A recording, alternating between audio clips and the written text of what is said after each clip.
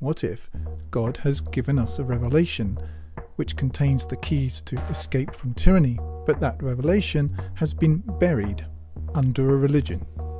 The Quran claims to be from God.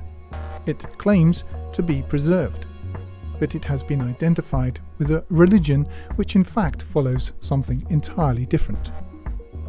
A Quranite is someone who has considered the Quran with care and rejects all religion, including brand Islam, on the basis of its contents.